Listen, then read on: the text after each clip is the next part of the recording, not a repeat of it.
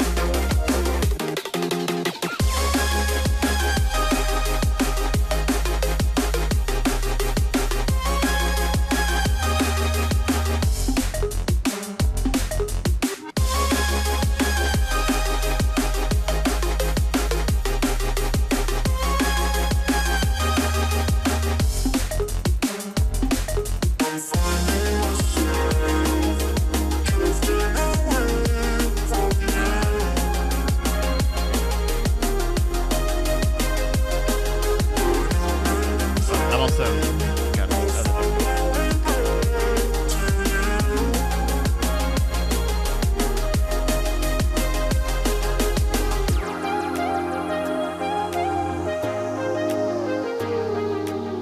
Happy Monday! Yeah, boy. How's everybody doing? Dude, best Monday I've ever had. Wow. I mean, insofar as it's the one that I'm having right now. Of all the recent Mondays. Yeah, of all the Mondays I've had today, this one. Let me tell you.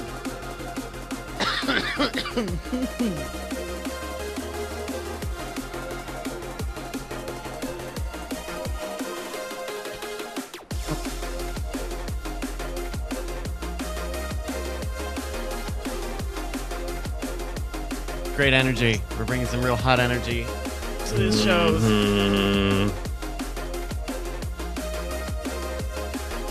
I was just enjoying my handiwork.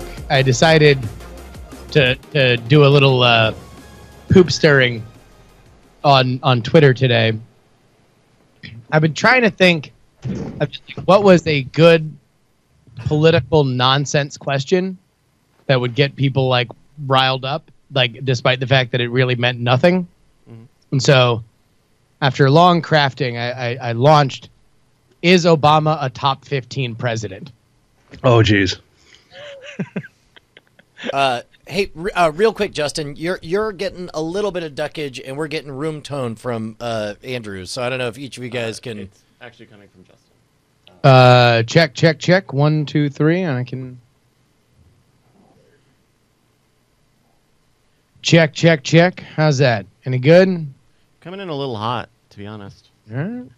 Um, I mean, How about now? Oh, wait, no. like I'm all sorry, I know the- is I the- can hear the mixer was Andrew turned up. breathing and not hear Justin's words.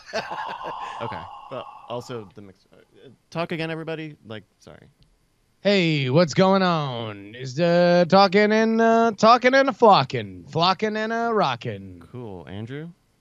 hi, I'm Andrew. I'm talking out my mouth. Little more, please. I'm going to keep talking until you tell me to shut my mouth. Shut my mouth. Shut my mouth. I'm not shutting my mouth. I hope this is live in front of everybody so they can see how professionals do it. Thank you. I rather like it. Bri, can you give me some? Yeah, here we go. Man, I'll give you audio. I'll talk pretty much the way I talk, give or take. I mean, you know, it can't be held accountable to be 100% accurate. I mean, after all, who really knows how they talk? Cool. Sorry, Brian's voice keeps coming out of his mouth. And it won't stop. It just keeps on going. Cool. Well, I am good over here.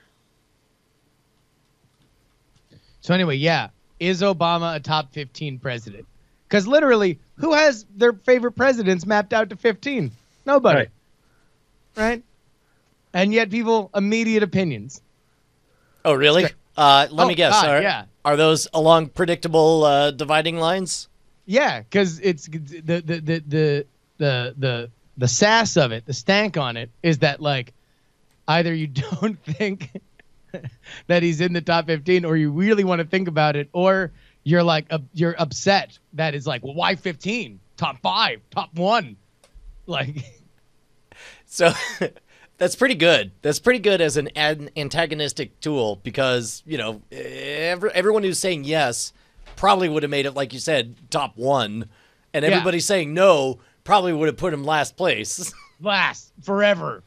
The worst. Also, we're into ranking presidents now, which like is another just assumption that nobody's done. Nobody's been like, all right, bar chat, top 5 presidents, dog. Where you at?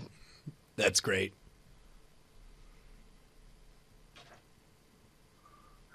And also it's one of those things like, 15. To rank 15 implies to have knowledge of more than 3. Exactly. Like, nobody fucking knows.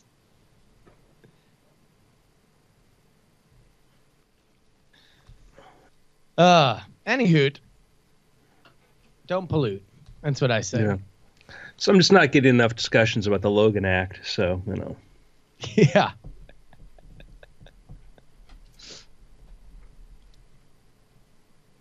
Are we, how are we looking, Bryce? I continue to be ready to go. Oh, great. So let's go. You good, Andrew? Oh, we cannot hear you.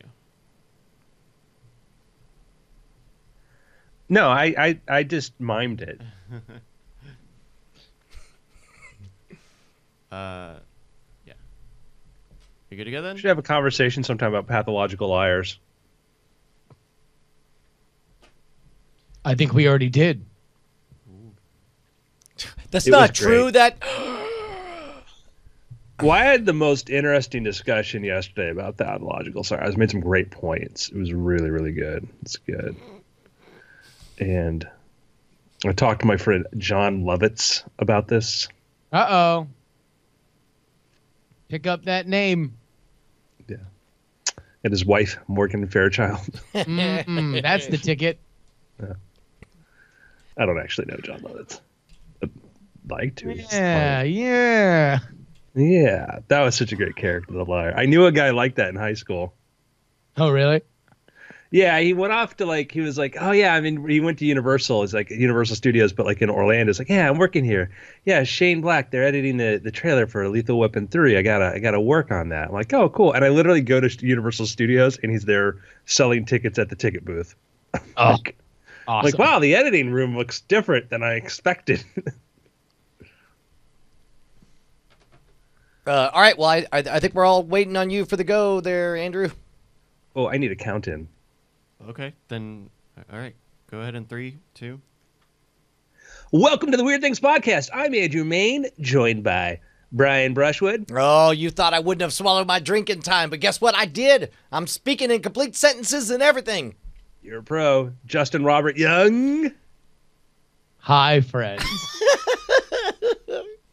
And we're produced by Mr. Bryce Castillo, who really is the thread that holds this tattered garment together. Did you hear that? You're a tattered garment thread. Well, I think that makes you the tattered garment. Yeah, pretty much. So last week it was like an amazing, awesome episode. One of our best ever, really. I'm not sure why it was that made it so great. It's because we stuck to our core strengths. People say don't veer too far outside of your core strengths, and we didn't. Mm-hmm. What? Guys, I wasn't on the show. Oh, so that means you're not even qualified to weigh in on how awesome last week's episode was. You weren't even here. Yeah. I mean, I heard it was spotty. Many people are Oh, saying. is that what people are saying? Many people are saying that it was not as good as what the hype. Just forward those tweets and those emails to us. Yeah, no. Was it a bit of a tattered it definitely garment? wasn't a top 15 episode. Yeah. And one of the things we talked about, I think it was in After Things, we talked about the idea of leveling up and how to like really like push things even further than before. Mm-hmm. Right? Brian says, yes, Andrew, that's what we discussed. Sorry, yes, that's exactly what I was thinking. Because one person here has no idea what we talked about. So we mentioned that. Well, fun fact, Friday night, one of our favorite topics about leveling up, Mr. Elon Musk, he'd been teasing for a while when they launched the Falcon Heavy that there was going to be a mystery payload on board. Now, when he launched the first Dragon, the Dragon is the space capsule that goes on top of the Falcon rocket, and it's what my hat is named for. When he launched the first Dragon, they didn't want to put any precious cargo on board because in case it went explodey, he didn't want to have to go, whoopsie, sorry, NASA. So he put a special secret cargo on it, and that turned out to be a giant wheel of cheese, right? Which was, let us know, yes, our real life Tony Stark, crazy billionaire eccentric genius, really is eccentric and put a giant wheel of cheese on there, and he is insane, which is awesome. So Friday, I think it was Friday night, whatever, he tweeted out like, hey, yeah, Falcon Heavy launch, still scheduled we're trying to get that going January, etc. And he announced the cargo. And I'm just going to read the tweet from Mr. Musk, and I'm just going to stall here as I wait for it to load. Oh, you already have this? And by the way, to give a personal context for this, I saw that you called me on, I want to say this is Friday, and I wasn't available, and then you're like, look at his tweets. And so I did, and I couldn't not make this a joke. That he tweeted out that number one, Falcon Heavy will be next month. And part of that is my own fault because in my mind, it's always Falcon Heavy. We've talked about it so long. It's always a someday goal. But then to suddenly see it, no, it's next month. And then to follow up with this outrageous tweet that says, payload will be my Midnight Cherry Tesla Roadster playing Space Oddity. Destination is Mars orbit. We'll be in space for 1 billion years or so, if it doesn't blow up on ascent. Like, what about that does not sound like somebody's joking with you? A guy known for late night Ambien tweeting. Well, yeah. I mean, that was all of a sudden, a way to, usually, if you want to bury news, do it on Friday. But if you're Elon Musk, if you want to make news, do it on Friday or whatever, cause a controversy. So he announces this plan. This is what it's going to do. And then immediately people are like, well, wait, is this crazy Elon? Is this Ambien Elon Musk? Or is this for reals Elon Musk? And, there's Elon Musk like, I hate traffic. I'm going to we need a faster form of transportation. This thing called, Hyperloop. Yeah, whatever. Well, now billions of dollars have been committed and put into making Hyperloop a real thing. And then he's like, hey, you know what? Drilling tunnels sucks. I'm going to drill tunnels. Like, yeah, great, Elon. I'm going to create a company. I'm going to call it the Boring Company. Like, all right, drunk Elon Musk, hilarious. Now, like, Boring Company is an actual company digging tunnels and stuff everywhere. So I'm at the point when he says, if he announces something that's doable, it really doable, it's probably real. So he said, hey, yeah, I'm going to launch this. I'm going to use as the cargo because the Falcon Heavy is the most powerful rocket since the Saturn V, right? Like, or most powerful rocket now, and it won't be shuttle class, but it's going to be the most powerful rocket there is. Current rocket. Okay, so it plans on launching the super powerful rocket, and on board, this is capable of putting things, into all sorts of orbits, landing things on Mars, etc. Needs a cargo to test it with, right? And so we're like, what's he going to launch? When's he going to launch? There'd been a talk about putting like a Dragon capsule or something on there and doing like a mission to land a Dragon space capsule, the Dragon 2, like on Mars, the Red Mars project or Red Dragon. And that looked like that was going to be way more complicated to get that pulled off. So he needed to do something fun. And so he says, I'm going to do this. Well, immediately space policy people, etc., are like, is this real? Is this whatever? And he has an interesting exchange with apparently somebody at The Verge, then says, oh, Elon Musk says he's joking. Okay. And so if you follow Reddit, whatever, says, oh, it's all a joke. It's a joke. Elon Musk says it's joking. Well, the problem is this. We don't know the question that they asked him. They said Elon Musk says it's a joke, or he was joking, or he made it up, rather. They said he made it up. But what does that mean? Where did this idea come from? Oh, I made it up, which means it could still be a real idea. Or is this a real thing? Oh, I made it up, etc. So then we got this sort of, different sort of, response. The Verge said this. Other people, Eric Berger, others says, nope. He says it's real. Other people at SpaceX confirmed it. As of now, it seems totally confirmed this is a real thing. And then that either he was trolling The Verge or they asked an imprecise question. And given some of maybe the past coverage they've had of him, he decided to give them an answer to just mess with them. So wait a minute. So where are we at then? It's real. Appears to be real. I mean, look, again, this all makes sense the more you understand that, again, SpaceX as we know it now, for whatever we want to layer on top of it in terms of hopes and dreams of creating the human bridge that makes the human race a multi-planet species, began with Elon Musk wanting to have a live-streamed greenhouse on Mars and looking into, okay, I'm a crazy eccentric billionaire. I want to have a live-streamed greenhouse on Mars. How do I do it? So he goes to U.S. launch companies. He's quoted $60 to $80 million. He tries buying a refurbished Russian intercontinental ballistic missile. That price winds up going up. And he's just like, screw it. I'll build my own rockets. That's this company. He's this guy. Of course, on a mission like this, he's going to put a car into orbit playing Space Odyssey for billions of years. Why wouldn't he? This is perfectly in line with who this dude is. Well, and plus also, it's on the one hand, it looks like crass cross promotion with another company he has. But think about where this places him. If it's successful, yes, it's a crass cross-promotional opportunity where they're taking one company and flinging it out there and it's in orbit around Mars. But if it fails, the story will be him with crocodile tears talking about how he's lost his precious Tesla. And it's like, well, what can you do? This is the cost of science. Now, just for some technical background, if they do a launch within January or so, it won't be able to orbit Mars, but it have an orbital path that'll take it past like the orbit of Mars. So I mean, that's fine as long as you get in the neighborhood. What you're showing is we got a gizmo that can go very far, right? Yeah, he says he plans to put cameras on board, maybe put Isaac Asimov's Foundation books on board. That'll be kind of a fun thing. What should go in the frunk, or what should go on board?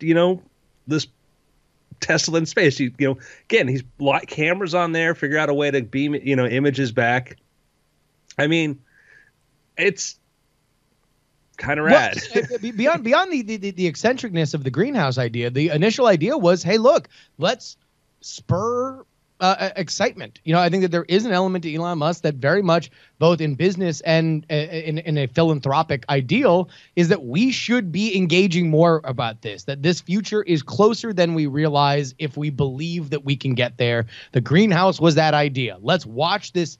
It's one thing if we hear projections of, well, we can eventually get to Mars. We can eventually do this. But if you can watch a plant grow and you can just click on your computer and see that, it becomes more real. If there is a live stream of, Bowie's Space Odyssey playing in a Tesla going around Mars, it just becomes more real in a way that, I agree with him, matters in the long run. If we just all assume for a fact an incremental, if silly, step forward, it makes the rest of this process so much easier because we're now short-circuiting maybe in 30 years. Yeah, maybe for this amount of money. Maybe you need this, that, and the other. It's not going to happen. No, look, here's something, albeit frivolous, but it's close. And it's now the entire process seems more realistic. So, speaking of space and commitments, you heard about Budweiser? One more thing, just to Brian's point about like the crass commercial thing. I think if you're launching a car into space around Mars, fine, whatever. You deserve to put your name on it. I mean, like, yeah, I don't think that I don't view it as like, finally, he can sell some Teslas if he just launches this thing around Mars. Well, it's funny. I couldn't think of a better segue into the next segment, right, Andrew? Yeah, well, yeah. So speaking of moving the frontiers of science and doing the important things, if you want to measure the march of civilization, there are different metrics by which you can go by. Metal usage, textiles, agriculture, language, written language, human rights. Meh. One of them is the alcohol. In particular, hops and fermentation, and the ability to ferment. Fermenting, fermenting beverages is actually, besides providing a lot of fun, is actually a way to have another sort of food supply or drink things in places where your water's bad, whatever. So it's a very legitimate scientific exploration. Sure, let's call it a legitimate scientific exploration to ferment beer on the surface of Mars. How are they planning to get there? Well, Anheuser-Busch has announced, that's just it, that they plan on being the first beer brewed on Mars. So they actually have their own mission patch, and they're going to take the first steps towards doing this. Is they have an experiment. They're working on a microgravity beer, and they're putting an experiment that'll be on board the International Space Station. It gets launched later this week on SpaceX on the Dragon capsule. And so their goal is they want to start, make a step towards finding out about, brewing in different environments. And I want a little shameless, little crass commercialization here from our anti-capitalist Brian Brushwood's point of view. In my book, How to Make Money on Mars, one of the things I talked about is that you will have a lot of niche things will be very interesting because certain things will be different. Chemistries, things like that. Things people go, and I hear this from oh, why go to Mars? Why not just go to Antarctica or go to places like this? It's because things are different. Why study mice? We can study people. Things are different. Some things are the same. Some things are different. When you have different gravity, okay? We have different gravity, starting with that, is biochemistry is different. We're already seeing this in orbit, we'll get another story about that, about how things functionally or chemically behave differently because there's a lot of the processes we take for granted. Formation of cell structure, formation of crystal structure, the size that certain materials and solutions can get is affected by gravity. So things that are made on Mars, some things will be different. Some things, if you try to make just a pizza on Mars in atmosphere, in Earth atmosphere, whatever, it's going to be different. It will taste different because the dough will rise differently, the sauce will form differently, etc. So it's legit. It's a legit sort of area of expertise. Speaking of which, exploration. Did you see how garbage those pizzas on the International Space Station look? They're not very tasty looking. But this is the beauty of it being a beer because beer and various alcoholic beverages have nuance and subtlety that come from everything from the layers of fog to the temperature to the acidic compounds in the soil or whatever. So it does matter. There is literally no way to fake a Martian beer on Earth. The only way you get to do it is to go to freaking Mars. Yeah, now, let me ask you a question. We know that antibiotics behave differently in space. They don't work as well. And that might have something to do with just the shape of things as things are in free fall. They can be more round. And that change in roundness, more of being more perfect of a sphere may affect the way antibiotics adhere to it. This is the theory, okay? And so you might have yeast fermentation might affect differently in slightly less gravity, et cetera. So there's a lot of things Brian, I mean, it's this to be different. Let me ask you a question, because one of the members of this show has been on the record saying that he will not go to Mars until there is a Taco Bell. This brings us, if we're in the phase where companies are like, well, you want to know what? Let's start to try to set these things up here. How far off do you think we are from a Taco Bell on Mars? Right now we look at Budweiser's willing to spend, I don't know what their total cost to this mission they're doing is. I don't think it's in the millions, but it's probably up. It's still not trivial. They're spending a non-trivial amount of money because it's good PR. It is, and for them, they are very interested in the science of brewing. It is a legitimately an interesting thing for them. So they've got a budget, they've got money they can portion towards PR, which is really is, but a little bit of an R&D. There are scientists who work for Budweiser who are like, yeah, this is really curious. And then what they're going to do is, they're going to put seedlings up there, going to put them there for 30 days, then bring them back. And then they could do a brand of, space beer or whatever. And it tastes interesting or whatever. And I've made arguments about like the niche sort of products that you could get out of Martian you bring back token amounts of quartz or materials and stuff that have, there's no reason to bring them from Mars other than the fact they're from Mars. You bring them to Earth and you put a piece in a coin, and you have a Mars Bitcoin kind of thing, or you have products that you use, made with blankety blank, whatever, or these seeds came from Mars. That novelty aspect alone would fund a first wave of exploration. I don't think that's what's going to be the future of Mars industry at all. But I think the first wave of exploration, hey, let's go to India for tea, whatever. There's that. This is also a frustratingly smart play on Anheuser-Busch's part by, did you see the Super Bowl ad where they just crapped all over craft beers when they're all like, oh, look at you with your big beard and you're making your craft beer. Hey, look, this is for real people who drink normal beer, not like you weirdos. And so we're in the middle of a craft beer revolution. So there's a lot of alternatives to the big Coke and Pepsis of beer.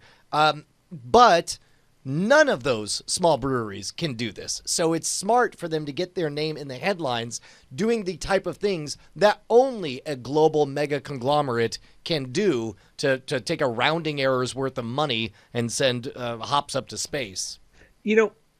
When SpaceX announced that they were going to be doing the lunar mission, the lunar free return mission, basically sending a capsule with people on board, the Falcon Heavy towards the moon, loop around, come back towards Earth. Gwen Shotwell made the comment a couple weeks ago. They got a lot of calls from other people with money and means who are like, hey, we would like to do this. We would be interested in doing this. And it's one of these things where within space, you have the existing people you go to for space dev, satellite launches, things like this. But then you have other companies and other entities like, oh, yeah, no, we'd be cool. I could see, Rolex saying, hey, if we made, could we grow some crystals or some industrial diamonds in orbit, in free fall? Because then we can come out with, the Rolex instead of the Submariner, the Rolex Astronaut. You get things like this. You get a lot of people going, oh yeah, no, we spend, how much do we spend on Super Bowl ads? Yeah. And again, I don't think this is the way. I hear this. Oh, we should make, go to Mars, make it a reality TV show, fund it that way. That way overestimates the amount of money in reality TV. Okay, and that is a way to get a one or two. Some of the money you need to do, like the first sort of SpaceX kind of missions, is through these other opportunities, I think. Yeah. Yeah, I mean, I'll tell you what. If there are eyeballs and there is interest, there will be business. Yeah. So. I'm all for it. I think we're going to see a lot more of it. Brian's point about Taco Bell, et cetera. I could see at this point somebody could say, hey, we're going to take a Falcon rocket. We're going to put a Dragon capsule up there. We're going to orbit for 30 days. We'll put experiments on there. We're going to open it wide up to whoever wants to put something on board. And, you're talking now with, I don't know what the capsule costs, but you're with a reusable booster, your launch is reduced. You're talking a $50 or $60 million range. You're talking the overage for Justice League. Yeah. So, speaking of overage and expensive endeavors, man, you guys don't have any idea how expensive this show is, and because you don't, you should give us money. Yeah, indeed. Head on over to patreon.com/weirdthings. Well, friends, you might be thinking, wait a minute, what is this? A podcast? Yes, you're listening to it right now. It's also a Patreon page where you can give us money for the podcast. It's so simple, friends. Head on over to patreon.com/weirdthings. Kick us whatever you'd like, and therefore you become a one of the people that are making this thing happen, and you get early access to our After Things podcast in its own unique RSS feed. Folks, this could not be a simpler process. All you do is get your own RSS feed from Patreon. Enter it into the podcatcher of your choice. It automatically updates. Easy peasy lemon squeezy. Head on over there right now. Patreon.com/weirdthings. So, on the subject of growing things on the space station in space, it was a story that sort of made the rounds last week because it had such wonderful, sort of sensational sort of headlines. And a Russian astronaut talking about the International Space Station was making the point, said that, we found bacteria on the station's external surface. We find bacteria on the external surface. And and it's hard to know what he said because it was Russian cosmonaut Anton Shkaplerov had talked to TASS. Then we got the American reporting of it, and TASS alone is sensational. And then how these things get translated. And he was saying like, oh, we think it's alien. We think it's alien. Probably alien bacteria found on the outer skin of the International Space Station. I mean, certainly anything that doesn't belong on there could be considered alien, If, for example, let's say I got snuck across the space border, and oh no, okay, yeah, that seems like a bit more of a stretch. Well, so that was sort of this claim. Now it's been sort of like, no, it's not. It's not. Don't worry, it's not alien. It's just freaky Earth bacteria that somehow survives the rigors of space and is thriving. Are found on the surface of the International Space Station. Don't panic. So it's been. So it's been changed that, but that is the thing that's interesting is that there is a story that I know one of the people that designed the interior modules, helped design interior modules on the International Space Station. And one of the things that they did there was they made removable racks. They made everything was removable so you could pull things in and out so you could get to all the different parts of it. Now, on the Russian space station Mir, they didn't do that. Everything was sort of fixed in place, etc. So the problem was you have people living continuously inside this small little vessel in a perfect environment for humans to function, which is also a perfect environment for things like fungus to grow. And the story, and I haven't heard that, I don't know if this was officially acknowledged, but one of the reasons they decided to deorbit it was because they were getting all sorts of fungal growth inside of the Mir space station that they couldn't get rid of because it was too inaccessible to reach. And there was this fear that you've had this fungus that's now been in orbit for decades, years and years, and it's been irradiated, and it has been, we talked about before, we had talked about antibiotic resistance and stuff. There was this like, maybe better to just deorbit and let the thing burn up in the atmosphere than try to keep the thing going. And, that is, a consideration. It's certainly a consideration because, that thing is they do swabs and stuff in the space station and stuff. They find all sorts of stuff. And we don't really know what, really the long-term effects of. There's been a unintentional experiment that's been going. And what is the environment? You talk about sick building syndrome, things like that. That's one of the things you have to think about. So, pleasant dreams. Yeah. I don't know, and I'm sure this is all based on the supposition that it was a justifiable reason to deorbit the Mir was just based on that. However, can you imagine what a disaster it would be to send an astronaut up to get infected and sick with some kind of cesspool, and then you're just watching them die up in space or something? That'd be not great PR. I mean, there were multiple reasons, but one of the reasons of like, why not salvage? And they're like, well, there's this thing that's a concern. How much? We don't know. How much do we want to really look in and find out this is a concern? And one of these things they talk about is NASA goes to great points about the sterilization procedures we go through with if we ever want to put something on the surface of Mars, et cetera, we make sure we don't contaminate Mars, and we go through great, efforts to make sure we don't bring anything back from space. But life finds a way. So, yeah. Just freaky. Dude. Speaking of freaky, there's a freak show. There's a traveling freak show going across the heartland of America. Look, I told you I'm not touring nearly as much as I used to. I'm mainly doing stuff in front of the camera these days. I'm talking about the post-apocalyptic slam down wrestling show known as what we see in a thing called Journey Quest. Okay. I remind you, last time on Journey Quest. Wait. I thought that was a toss. Journey Quest. Oh, okay. I have no idea what the Journey Quest recap toss is. Okay. I think historically we've just fumbled waiting for you to go filling air. So I would say going forward, you can interrupt any of us with Journey Quest. For example, me right now.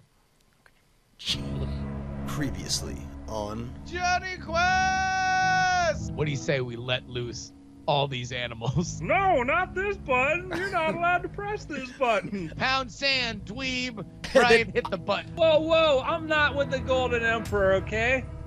Okay, who are you? I'm an agent. Gentlemen, first fight. Bryce Vegas. Dude, this is it, Justin. We're going back on the road. We're going to make our way out west. We're going to get back to our roots, to our original quest. Well, also known as we're going to leave Texas for the first time in the year-long journey of Journey Quest. The entire time we have apparently made our way from Austin to 200 miles out of Austin, although it's been disguised as many different things, including time travel and alternate realities.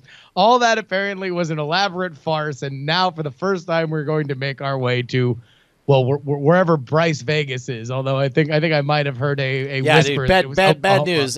Bryce Vegas is in Fredericksburg, Texas. I don't think you got the word on that. I swear to you, it was going to be old El Paso. That was I was going to be like, congrats, you're going to see signs that go El Paso. Like, yeah, why? Vegas is Vegas. This is Bryce Vegas. Listen, Justin, let's just focus on the gig, man. All we got to do is we got a good setup now. We're about to have decent armament. All we have to do is show up and perform. Okay, let's all understand that this is going to go south immediately. We're also coming back into contact with Bryce, apparently, who has a habit of trying to kill us. That's every when we're time we not see making him money. I'm telling you, I know this Bryce. He's not going to be all wrapped. I mean, he's a practical person. He's all about them dollars, all right? Wait, how do you know? I mean, I worked with him in the before times. I don't know if you remember. He used to produce. I know. I'm aware. However, your relationship has not, to this point, allowed him to not want to murder you. In fact, remember, we've always had. Bryce and I have always had a capricious work environment, so it makes sense that he would do this in the post-apocalyptic times. Because all that's happening is that we're just more of what we were beforehand. So let's go be more awesome. We're going to do it. I'm just saying let's be on the same page that this is going to go not well very quickly. Well, certainly with that attitude. I'm just saying let's be goal-oriented and try to make this work. Look, we brought you back from the brink, man. You were under mind control serum just a couple weeks ago. Now look at you. You want to know why I was under mind control serum, Brian? I understand that we all have pressures and it's easy to escape from time to time. Yeah, because you escaped from with the new Reich or wherever. You jumped out of the dirigible and you split us up, and then I wound up getting cornered by a bunch of cannibal kids, and then eventually the Golden Emperor, where I was presumably in backstory that is to forfeit untold, put under mind control. Hey, focus. We agreed no carpet bagging, no grabbing, no hoarding of our past grievances to throw in each other's faces. We agreed that we're a team. Then let's look forward instead of letting all this stuff happen to us, so we make panic snap judgments that lead us into further trouble. Okay, we're in other words, you're saying we need a plan. We need a plan going into Bryce Vegas. Okay. Yeah, just for background, they're having this argument on the Battle RV, which is driving across the desert highway towards Bryce Vegas. Yeah. Okay. So we got a few. By the way, for the DM, what are we seeing? Can we see out the windows? Like what nighttime? You're seeing post-apocalyptic landscape. So okay. Cars burned out, occasional fires, maybe dogs chasing after you, feral children, that kind of thing. Look at us, man. how back in the before time, how much did we talk about taking our act on the road? Like, let's do night at night. Now we're physically going to be attacking people in the night on the road. This is a dream come true. Wait, no, that is a very good point. Wait, is the gig at night, and can we call our team Night Attack? Yeah, there's actually a Mexican team called Team Night Attack. So Okay, so we call the ourselves. copyrights reset after the apocalypse, just so you know. That's fine. We're a totally independent work called Nighto Ataco. It's totally different. Night Taco. Oh, Jesus. Night Taco. Wow, that was apparently even from Bryce Vegas, you could hear the groan on that joke. That's problematic. Okay. All right. Look. Here's the important part. How committed are you, Justin, to us? What's the best path? Do we get there and Hold then on, just knock. Manager. Hey guys, listen. I'm excited. It seems like you're having a conversation here. While you do this, I need you to figure out a name and a gimmick and some outfits and stuff. We've got a seamstress chained up front. We can take care of everything you need, whatever you want. Just let me know. Great. Justin. All right. Yeah, I need to know. we're gonna gloss over the chained up part. I need to know how committed you are to us fulfilling that is our a yes. obligations on this gig. It seems to me like getting paid and well armed is a good way for us to head out west. But if you're going to suddenly decide that like running away mid gig, I just got to know going into this. No. Number one, don't say the thing that you always do is the thing that I'm going to do. I am not going to run away halfway through. I am here. The goal here is the only reason why I signed on, knowing that this is almost certainly a trap, is that at least we will have access to weapons and we will have access to transportation. If they are fair dealing, then we fight our way to get out west. That is the plan. But let's just be aware that if and when this thing goes sideways, we are going to have to make some moves. Okay. Having said that, what do you think of calling ourselves the Bludgeon Brothers?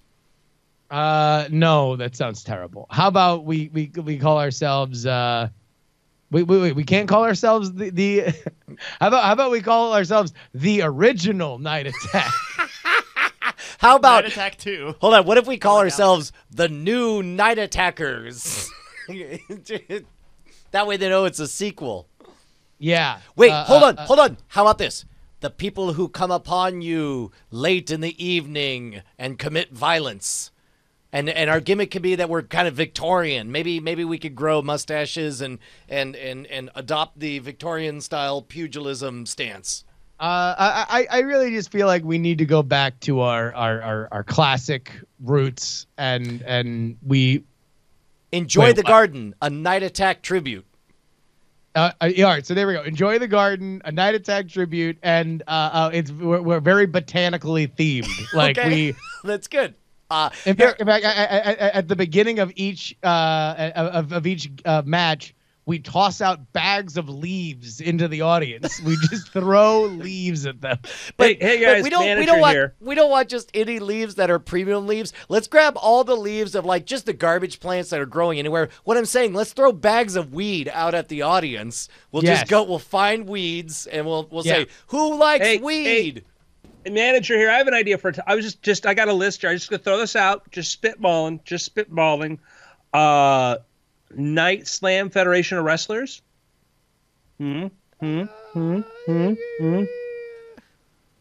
Oh, there we go. Oh, Yeah. you know Why what? are you We'll call making those ourselves faces? Team NSFW for short. That works for me. Yeah, I guess we could do that. I hadn't thought about that. Huh. All right. I mean, I don't know. Maybe going back. Maybe we could be the Bludgeon Brothers live show. The BB Live show for short. That'd be great. Oh, you know what? We're a couple of unusual blokes. Why don't we call ourselves Team Weird Things? No, there's actually some team in Southern California called that. Just so you know. Ah, damn. Foreshadowing. Okay. I say we'll go with Team Enjoy the Garden. A Night Attack tribute. And we throw lawn refuse at the audience. Yeah. Enjoy the Garden. You're not feeling We'll give it. We'll try it. We'll give it a try. right. I mean, we might have to change the gimmick up, but maybe we'll give it a try. So. Okay, so it seems like right now we should get geared up for a big battle. Can we get a quick assessment of our stuff? I assume I still have in working order my right arm replaced with a chainsaw, right? Yeah, we've got that.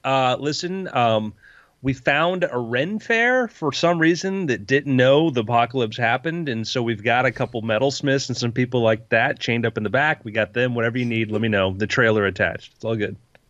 All right, Justin. Now's the time. If you want to get enhanced like yours truly. I mean, there's no missiles flying by for you to try to touch. But our Leather Master is amazing, by the way. Yeah. So I'm not going to mutilate myself, but again, strike two on this chain thing. Like we're just gonna let this totally pass by. Look, man. It's a different I'm sorry. world. I didn't know that your RVs all have seatbelts. Pardon me. Oh, they're just like that's a new seatbelt thing, or Yeah, to be kind of. chained. Kind of. I mean, a seatbelt's a good idea. Why just wear it part of the day? Hey, can we go talk to the Leather Master and the coppersmith? Sure. All right. I walk over and I'm just like, hey man, it'd be pretty great if I could just swap out this chainsaw for something else. Can you make like a detachable system of gizmos? Like I just want a copper fist with the middle finger extended. It would be great if I could cause the middle finger to go up, but failing that, I'll just have the middle finger out all the time. If that's doable. I've done this before. It's a sex toy. Got it. You and your partner want this thing. Got it. Okay. You know what? That's fine. He turns to Justin. How big do you want the finger to be? Yeah. Okay. So that's not what we're doing, and also, but that's an okay. I've done this before a lot. Like this is. Dude, like I work Ren Fairs. What do you think? So, if you can, make the middle finger one that looks like a middle finger, like it looks like a novelty fist with a middle finger, but I can reach forward and take the middle finger out, and in it will reveal one jagged dirk or spike, and then the other, like in my hand, I'll be holding a knife in there. You never know. You never know. Okay. So, Bear, this is good with you? Okay, again, this is not a sex toy. We are violent warriors who are going across the apocalypse-ravaged country, satisfying our bloody revenge. As whatever your prize-fighting. kink, that's fine. This is not a place of not judgment. Kink, This man. is no judgment I'm just here. saying, he's trying to have a. I leave. I look at him. I was like, maybe I have two backups. Get creative with it. Just give me a little selection here. I'll trust you when the moment comes. Uptight. He seems pretty uptight about Yeah, it's a strange new world. Not everybody understands their place. I'm not uptight. I slam back in. I wasn't listening, but I'm not uptight. I just want to let you know. Okay, so I'm hoping just send that over to my cabin whenever those are there's ready. a spa. There's a spa on the way to El Paso, which you might want to check out. You guys maybe some couple time might be good. Just might be good. All right. Sounds great, man. I throw him whatever pocket change I have as a tip. That's great. Thanks. He's a slave, Brian. I walk back in. And I say, Jade, which you're only tossing him makes money. this, He's a slave. Where's he gonna spend it? At the Bed Bath and Beyond? it only makes it all the more precious that he's been given a token. It's called appreciating other people, Justin. Come on. All right. Well, enough. Apparently, he hasn't been loosed of his sass. Hey, this is my lifestyle choice. Don't judge. Don't judge. Oh, Jesus. All right. Whatever. Okay, so we go to leave, and then I open my door one more time, and I lean my head in, and I'm like, a replacement ding dong would be great too. And then I close the door. Okay. Already working on it. Got it. So you hear the sound of metal clanking, blank, blank, blank, blank. And then the battle RV. Every now and then you hear sporadic gunfire as the people who protect the battle RV, etc., or shooting people in the middle of the night, or monsters, or children begging for food, whatever. And finally, it comes to a screeching halt. Engine stops. Manager comes and says, "Hey guys, listen. Little Little hitch, tiny little hitch, little problem, but there's a solution. One door closes, you break a window in another house. That's what my mom always said. Okay. We ran out of gas. The good news is Texas. There's a lot of oil. There's a lot of gas, right? There's a town, maybe half a mile up the road. They've got gas. They've got gas. You know what they don't have? You know what they don't have? What, a world-class touring duo show? Ding, ding. Winner, winner. They don't have entertainment. They actually have their own little amateur wrestling group there. Okay. It's it's the Desert Bird Wrestling League. Justin, this seems like the They're perfect... not even good at names, guys. This seems like the perfect opportunity for us to get a little warm up. We're about to hit the big leagues. We don't want to go in cold. Let's come on, man. Let's do it. We'll get some gas. They have their team. They have their town favorites, a duo. It's called Congo and Mongo. Okay, and I thought maybe a little exhibition match for some gas money. Great. No, in. On behalf of my partner, I think it's a great idea. Let's do it. I'm in. All right. Do we like? Is there like another car that was like riding along ours, or do we get like a motorcycle to get into town, or we got to hoof it?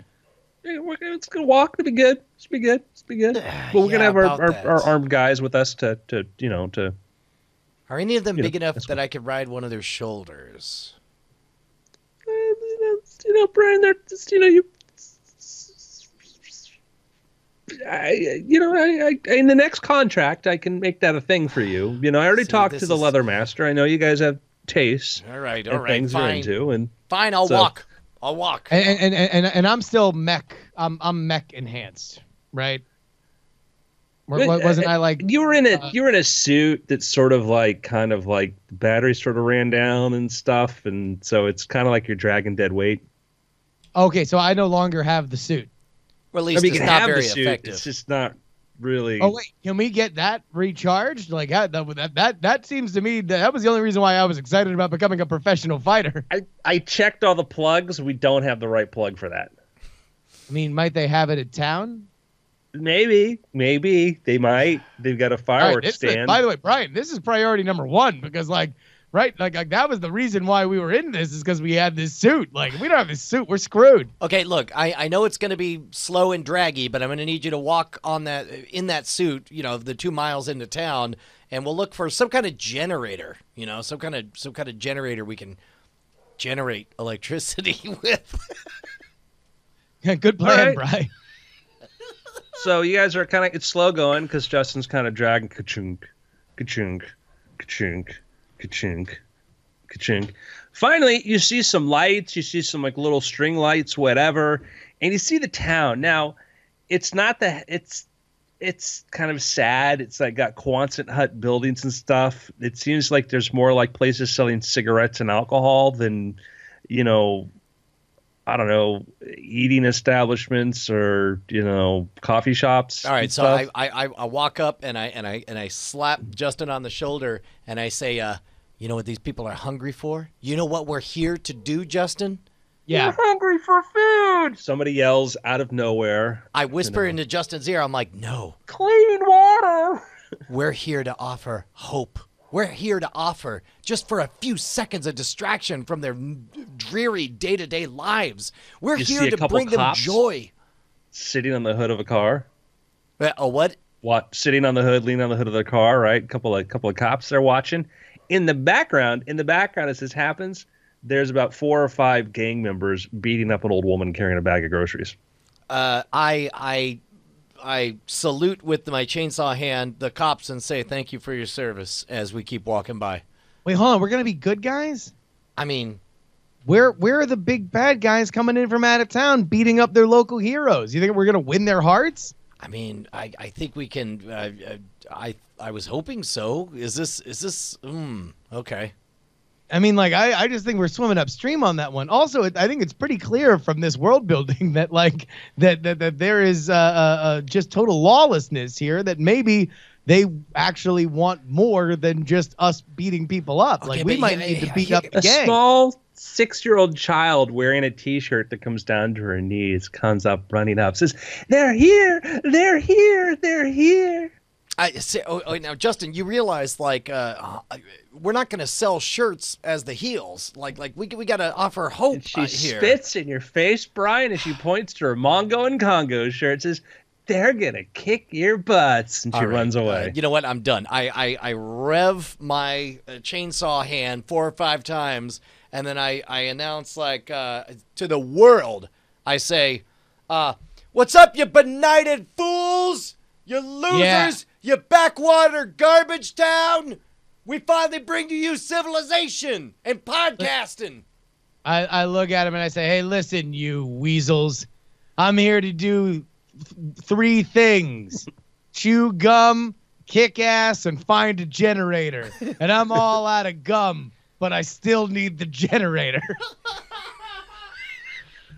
Well, you come through a line of smashed up cars, broken cars, and you see kind of an arena, kind of like it's made of like the arena's made just from like just junk, kind of a junkyard sort of area. And you can see that there's people sitting all around bleachers and stuff, but it's real a haphazard. It makes a Thunderdome look like a really well planned I Am Pie masterpiece. Okay. Yeah. So you enter there, and a lot of people wearing overalls and stuff, but it's pretty crowded, you know. And there's actually a fight on stage, there's an early match going on right now. And Yeah. do you know what you see on the opening card? Do you know what you see? Is I it the don't human know. generator? No. Oh. There is a big, there's a generator though powering the lights though, and it's really Wait. close to one corner of the ring. Just saying, and there's some extra cables and stuff. Just saying. Hold on, wait a minute. A generator generating electricity? Indeed. Close to the corner of the stadium All right, stage. all I'm right. just saying. You know, all right, there we go. All right, so who's in the ring? Well, what you see is 2 children fighting on Okay. the backs of Great Danes. Oh my god. Kind of like jousting. It's kind of adorable, but really sad because the knives and sharp stuff, weapons are like real. Okay, is anybody guarding the generator right now? Is anybody paying attention to it? No, not All right, really. well let's hustle on over. Let's Yeah. get you hooked up and juiced up so that we can make this happen. So we walk over to the generator and I look to see if there's a way to connect his power armor. It's a cable. You got a big electrical cable. I just shove it right on in and ask him is it charging? It's charging. You're charging him. He's going Nice. to charge. Great. So all we got to Okay. do is hang out here and then we just wait for the match. Child loses an eye. Match is over. They clean him off the stage. Wipe off the stage. How charged is Justin? It's a 15%. Okay, all right. Look, I got to buy us Next some time. match coming up. Mystery match. It's Okay. not you guys. Oh, Announcer's like, can you guess what we're going to see next? Can you guess? Probably more child endangerment. Wrong. It's not even close. Wait, who Ladder am I match. talking to? Also, Old lady ladder match. oh, right on. Okay, I go buy some popcorn, and I ask around to see if anybody has one of my replacement hands because I would like to eat popcorn with my right hand. So you hear the jangle of a chain, and you look over, and there's the leather master with the chain around his neck, and he's holding his own chain. That's great. I was like, Good for him. I take off my chainsaw, I put it in my knapsack, my inventory, and then I gesture with my stump hand. I was like, "What you got? Let me see." Pulls out his velvet case. It opens it up, and there is the new hand, as you asked for, but it doesn't have the joint. It doesn't have the middle finger joint. He turns to Justin with a long, slim case, flips it open, presents to him the finger. Okay, again. I thought it'd be appropriate if you connected it to there.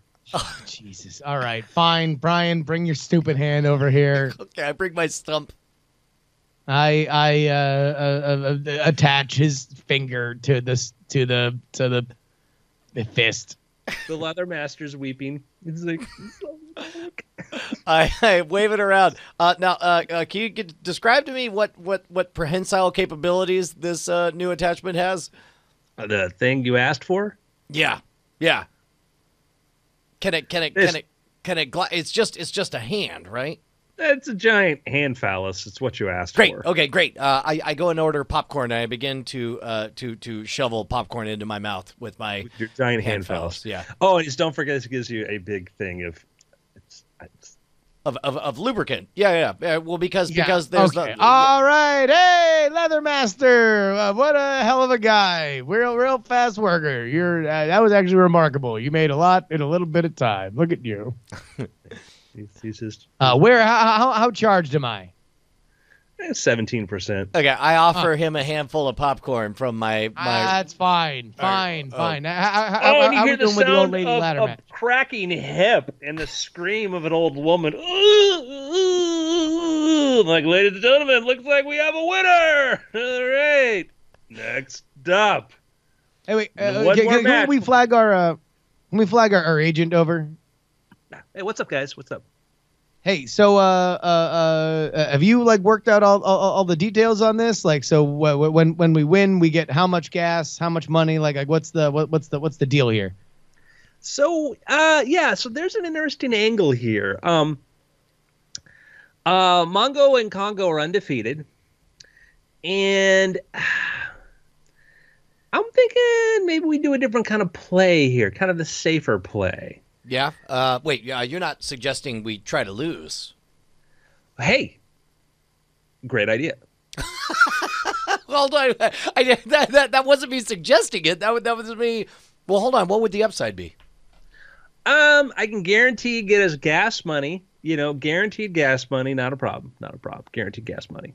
We know if we go in and say we're going to lose, if I agree to some parties involved in advance that we're going to lose the match, throw the match, then I guarantee we'll get the gas money. Oh man.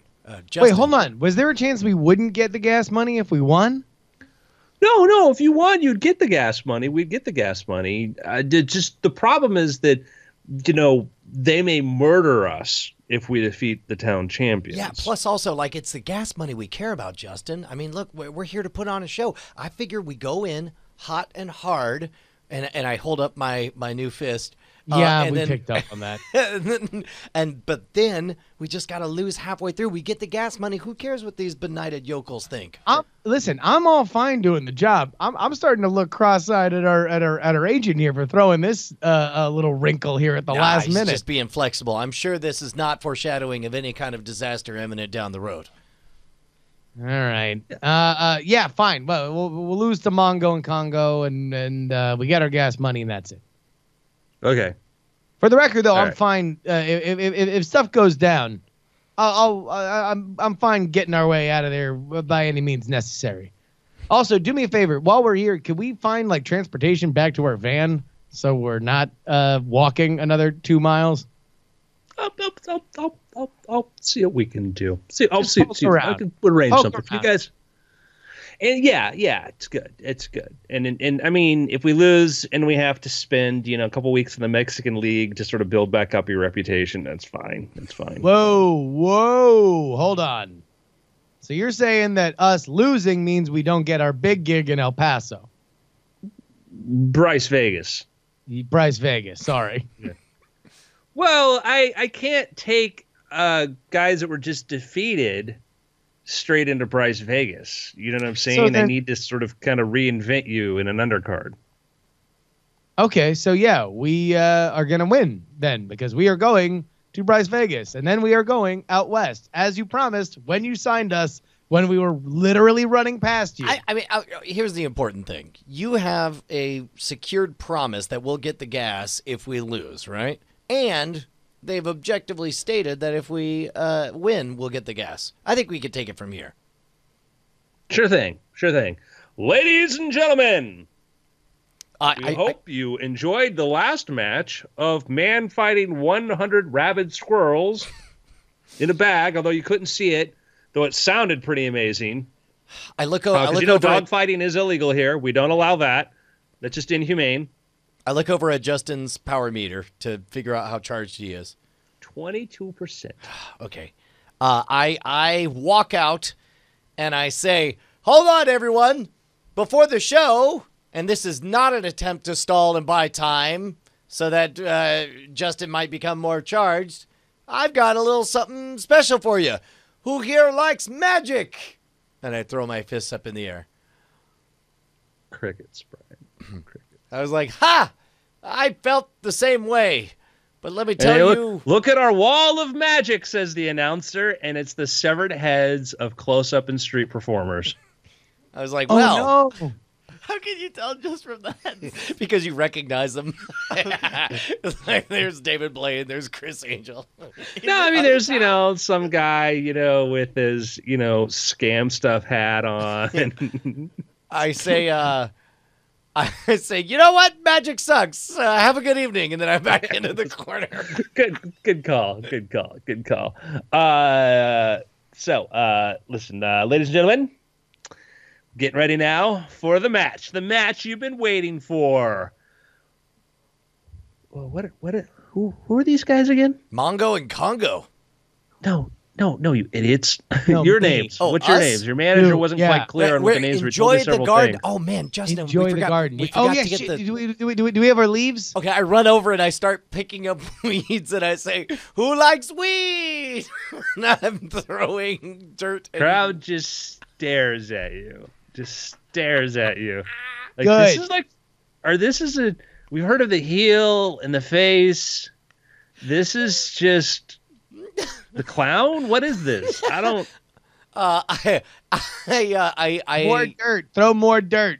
I throw more dirt. See, Brian, you start throwing dirt in people's eyes. I They're use- why are you doing this? I use my copper fist as There's like some rocks. a trowel. You're throwing rocks at the audience now. They're behind kind of a fence. It's not a sturdy fence. Now you're getting riled up. Now they're getting angry. Like, I start tossing up rocks and then hitting them as if with an aluminum except copper bat, and then just hitting them all over the place. Yeah, All right. finally, that's a little improvement to these ugly. Oh yeah, where are we? We need to be yelling out the town. They always like it when you talk poop about the town.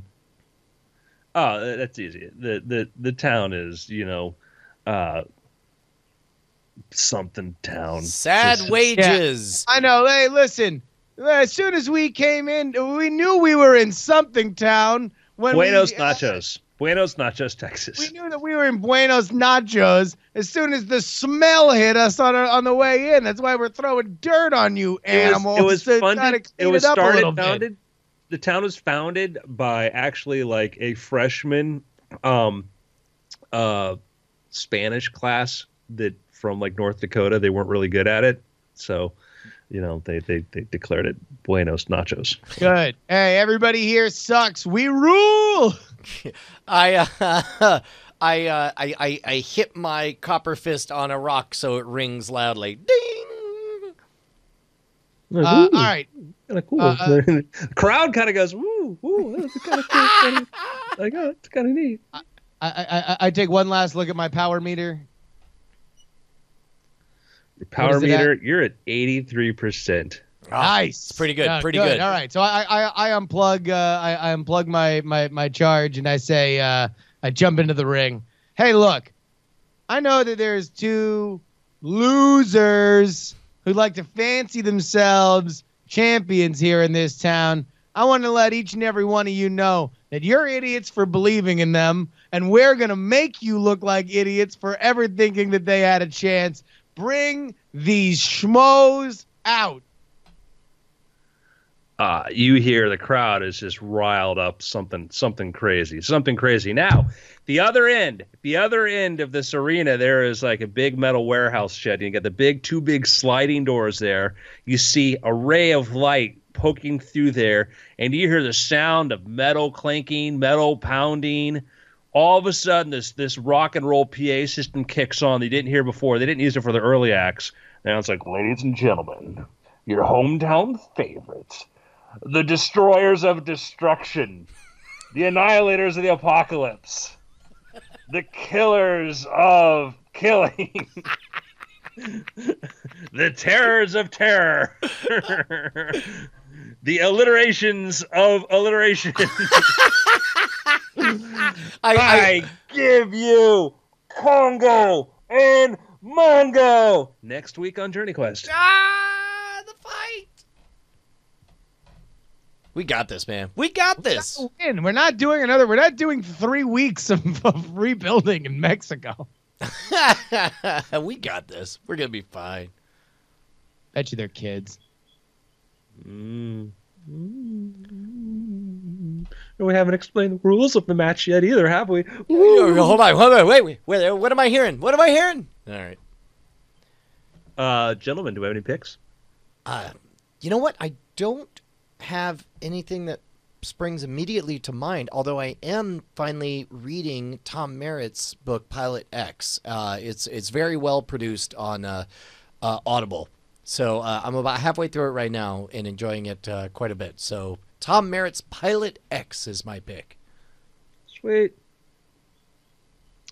I am going to pick actually something that Brian tipped me off to yesterday. We got 5 episodes into Hulu's original series, Future Man. Yes. Did you enjoy it? It is a Evan Goldberg, Seth Rogen produced show. It centers around a lovable schmo who works as a janitor that beats an unbeatable game, and only to find out that it's as he says himself, the plot of The Last Starfighter, and that it was a simulation. It really is kind of a love letter to how many different things it rips off, to the point where there is a reoccurring gag. Spoiler alert, time travel gets involved. There's a reoccurring gag to using the Back to the Future realization chime. Yeah. Whenever he's like looking over at something. But it's uneven. And there are some elements where I just kind of I wish it were a little bit more sanded and polished, but by and large it is really fun, and I'm enjoying it.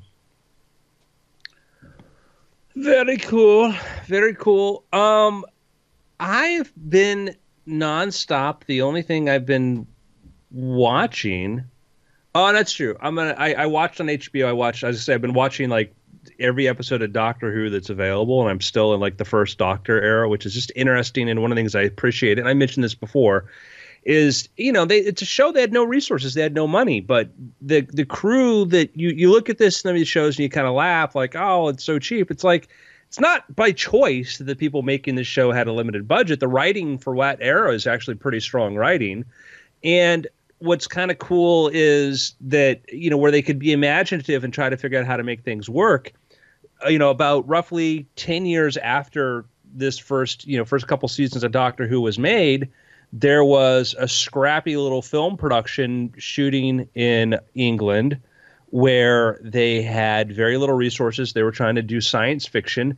And because they were able to rely on a number of people who'd worked on Doctor Who and doing props and stuff like this, they were able to turn this little movie into a thing called Star Wars. And so, the roots of Star Wars actually, as far as production design, believe it or not, actually in some ways are tied to the people making this Doctor Who films and trying to figure out how to make a big sci-fi world out of next to nothing. So anyway, I'm enjoying that. And then I watched the Lego Batman movie. That was really fun. Oh, I still haven't seen that. It's fun. It's good. Good. So cool. Bryce, do you want to throw in a pick? Yeah, we Oh, you know what? I did see something this weekend. I saw Exporting Raymond. Have you guys seen this? Heard about it. It's a short documentary about the process of taking Everybody Loves Raymond and adapting it to Russian television. Whoa. Your button is on. Whoa. Yep. It's pretty cool. It follows the creator of Everyone Loves Raymond as he goes to Moscow and is trying to impart what he considers to be a very universal sort of viewpoint of the show, which is I think I did watch this. Yeah, it was like the mediocrity of everyday life, the little arguments that you get into when you're fighting, and how he is sort of butting heads with the people in Russian entertainment who like things over the top and glamorous and big and loud and Yeah, they tried to make like I remember they want to like have Raymond be like a much more handsome guy or something. Yeah, and they, like, everybody had to be sexy or something. Or yeah, it was the casting, especially for Raymond, is like a big point in this documentary of like they found a funny guy that they liked, but there was a thing with the theater house that he worked in where they wouldn't let him go, and then they found some action star guy who didn't really have good timing and stuff. It's pretty cool. It was on Netflix, and it was a pretty easy watch. That's Exporting Raymond.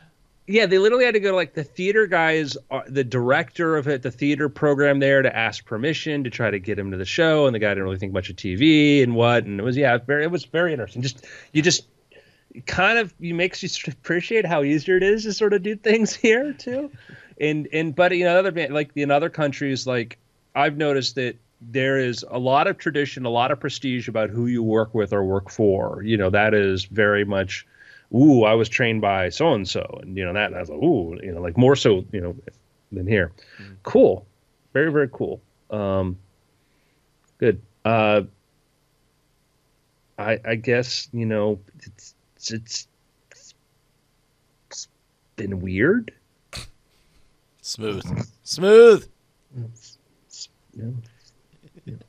Weird. Cool. It's been weird. All right, not at all weird. Nope. No. Not all right. weird. Okay. BRB. We'll take a little Right. break. Codes from asks if anybody saw Shot in the Dark on Netflix. I started watching that until I realized, oh, this is like a reality show sort of thing. That's a weird format for that idea. So I only got like a couple minutes into it before I was like, nah, this is not what I want to watch right now. And then I actually did end up watching that Jim and Andy, The Great Beyond movie. Oh yeah, was that good? I thought it was pretty good. I don't know. I remember hearing, Brian's been talking about it for a while, and having pretty different opinions on it than he did. But it's interesting. It's a really interesting idea of like going. Well, they initially wanted it to be like promo for the movie, right? Yeah, like they're going to release it with the movie. It was originally going to be part of the press kit, and then I believe what part of the story is like, well, Universal started seeing some of that footage and said, hey, no, don't put that out. It makes Jim Carrey look like an asshole. Yeah. And so, but like, I think it's the sort of thing where that would have been perfect footage for whatever that Man in the Moon movie would have been. Yeah. Because that tells, I don't know, it feels like that tells a very strong part of the tale of making that movie, which from hearing Brian talk about it the other day just sounds like them recreating classic Kaufman bits. Yeah. So I don't know. Yeah, Gambling Man. Glitch is good. Glitch the second season of Glitch just got onto Netflix. That's like a semi-sci-fi drama show about like dead people coming back to life. Oh, really? Yeah. And it's like this cop who discovers them, and one of the people who comes back to life is his former wife. And he's remarried and they're pregnant. Oh, jeez. Yeah. Did you watch the Future Man, the Hulu Future Man? I watched the first episode. It was pretty funny. I might go back and check out some of the other episodes sometime, but it was pretty good. Yeah, I the things that I liked about it is that at times it reveals itself to be kind of a smarter show than you think it's going to be. Mm-hmm. But I also I was kind of not set against it, but kind of got me thinking.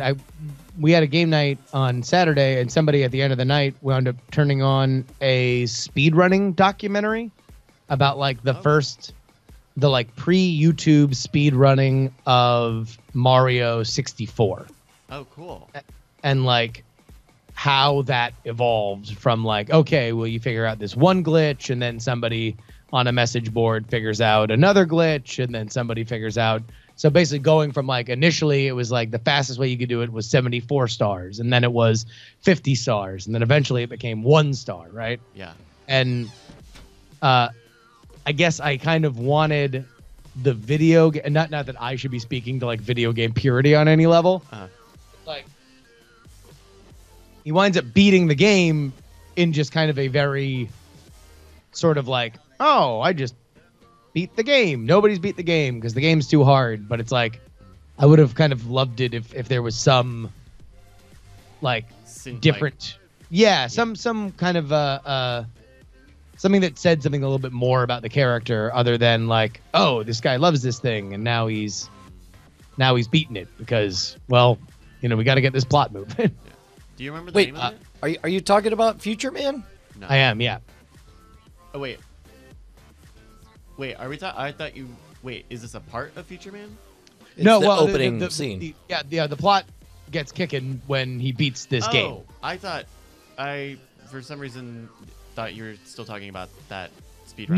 No. Yeah. So, Brian, what you missed was that the night before I started watching Future, you recommended Future Man to me. I watched this documentary about speedrunning, and kind of like how, basically like, in a pre-YouTube world, how did people? It was like just these forums where people were like, "Oh, I can beat it doing this, and I can beat it doing that," and then even at that point, all the stuff is unverified because it's just people saying that they timed themselves, which the tricks wound up working. They were verifiable, but like the initial person who posted the thing doesn't have any proof because it's just somebody recording it in like Real Media Player and posting it.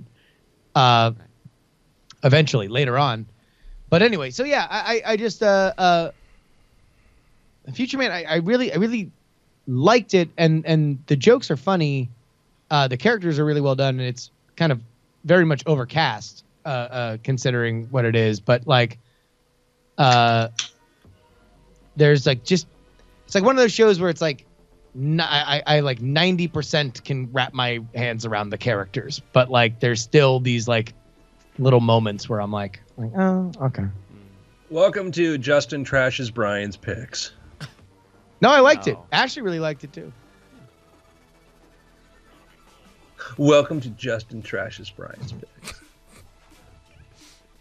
Let me No, tell my you some wife shit liked about it. Tom Merritt. I know, I liked it. Yeah. I said I liked it. I said I liked it.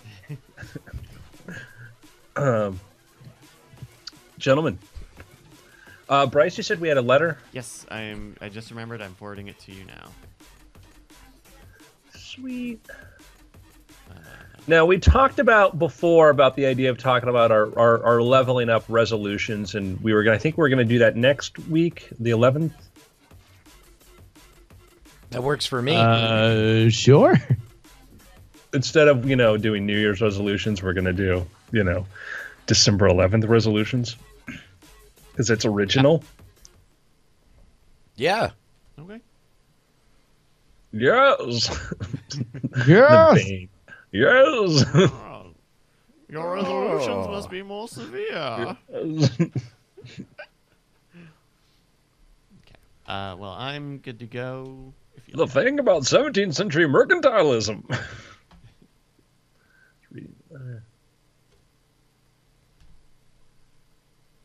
Do we have a topic figured out for this after? Oh, this is great. No, I'm going to lead with this. This is a good one. This is a good one. Okay, This is good. Great. Good. Bob Walters. All right. Ready? Yep. take it away in 3, 2. Welcome to the After Things podcast. I'm Andrew Main, joined by Justin Robert Young, That is me. Brian Brushwood, It's so good to be here with the two of you on And- After Things. We're produced by Mr. Bryce Castillo. Hi, guys. There are two L's, but you don't pronounce them. You just No, say they're silent. They're should be like a Y. But it's okay. I'm not judging whoever named you. okay, good. Gentlemen, we Yes. got an email, and Brian, right before the show, moments before the show, although we go through lengthy discussions and preparation meetings, lots of conferences and things like this. We have entire documents planning to what we're going to do. Every now and then we just throw it out the window because we get a question that comes up, and we're like, you know what? Let's address this. Yep. I know we did a off-site retreat to discuss what we were going to talk about for the show today, Yep. but this is more important. You ready? Yeah. From Bob Walters. Hello. I have a question for After Things. That's us. So I'm a firm believer in the idea of having several irons in the fire, but unfortunately, many of my projects also require some sort of social media presence. Long story short, I'm currently juggling 5 Twitter accounts and 4 Facebook pages, and I fear none are getting all the attention I deserve. I can't afford to hire someone to manage some of them, and I don't want to drop an entire project just because I can't keep up with the social media component. How do you guys handle all your social media accounts? Do you have any tips for maximizing the effectiveness of your posts so you can get the most mileage out of them?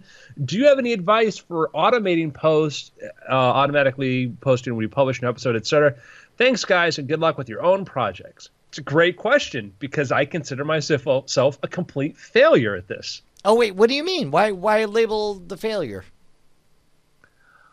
I mean, Because I mean, keep in mind you have a sizable audience and you go live on Periscope on the regular. You are good about following through and responding to everyone. As far as I know, you don't have 5 other accounts dying on the vine, do you? I mean, they died a while ago. Oh, So great! yeah, You're a success at culling quickly. well, I'm gonna give you an example, and I'm gonna give you a historical example, which is kind of interesting. You ever, and it relates to this, I swear. Familiar with the bent pyramid, right? The bent pyramid, right? This pyramid that goes like this, and then it goes like this, right? I don't It's think great. I've heard Yeah, of Bryce, this. if you pull up an image of the bent pyramid, because like the Egyptians, like building like these sort of like pyramid shaped objects was something that was tried around the world because like, hey, what's cool? Like big things that we build. We can build big things because So you look at the bent pyramid, right? Oh, it looks like they were very ambitious in the beginning and then just realized, hey, man, we got to wrap this up or it's going to be an incomplete pyramid forever. So they just sort of... The angle was wrong. Now, if you look at the final angle the bent pyramid ended at, is pretty much the angle that other pyramids from henceforth were made at. So they started at a very steep angle. Like this thing was going to would have been amazing, but like, it kind of collapsed on itself, kind of like fell in. Like, oh, there's without mortar or interior structures, there's kind of a shape that you can't really beat when it comes to just laying rocks on top of each other. And they looked at that top shape and like, you know what? Let's just build a pyramid at that angle. Okay. And so basically it sort of affected the design of pyramids, from henceforth on in. And then sort of you let things sort of collapse and then you see the pattern of which they form. For me, I would love to be ambitious. And I tried Hootsuite and these other things. We're doing social media posts and stuff. Granted, I could use a tool that would post like Weird Things podcasts out there. There's a couple times where I think I should be like, hey, automatically tell people, hey, this is what I'm up to. But I hate posts from people that are automatic posts. When I don't hardly go into Facebook, but if I see so-and-so from Twitter posted this and they don't respond to a single thing in their Facebook thing, I'm kind of like, F you. You're just, you're just advertising here, and I go into Facebook and I'll say like, hey, I got a new book out, whatever. But if I'm putting a thought-provoking comment there or something from some other media, then I'm going to stick around and talk about it. Yeah. Man, I got to tell you, I don't think I do want to hear about the genesis and death of previous accounts on your end, Andrew. But part of it is fueled by my frustration for the business model of Facebook. But it's been kind of a year and I've just given up on Facebook. I think I've made 3 posts in the last year and I've realized like where I'm white hot is on Twitter. That's what is most complementary to my natural set of talents, which is speaking free form and having live discussions and trying to respond politically, asking charged questions and then engaging in hopefully a fun and interesting way. I don't know that there's a lot of value of being, not very interesting on 5 accounts at once versus just be interesting on one account. I heartily agree. Justin, what's your hot take? I forget where I heard it over the weekend, or maybe it was over the holiday. Somebody said, your fans don't follow you, you follow your fans, right?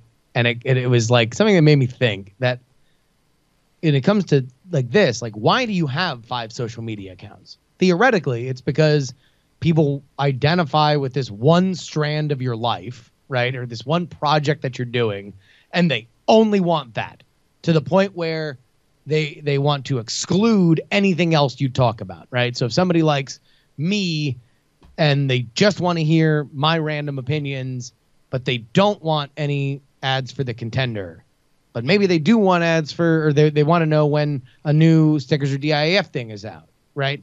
Like, I think ultimately, if there's not a desire, a measurable desire from your community to have something separate, then there's no point in having something separate.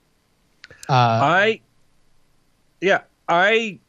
don't do Facebook. I hardly ever, like Brian, I hardly ever do Facebook. And I understand it's a very important part of a lot of people's lives. It is the glue. It's a way they connect and they do that. I understand that. But if that's not a thing you need, if it's not a thing that's useful to you, if it's a time waste, which is what it is for me, you don't want to spend time there. I don't want to go in there. It's very easy for me to go into, and also because, hey, I have this great I had this great topic I put on Facebook, and great, there's a big long conversation there. Like, one, you tend to ignore it, not care. 2, it's just, so what? I like to do Twitter, pop something in there, say something, respond to something. I try to respond to every reply that I get on there. I do my best to do that.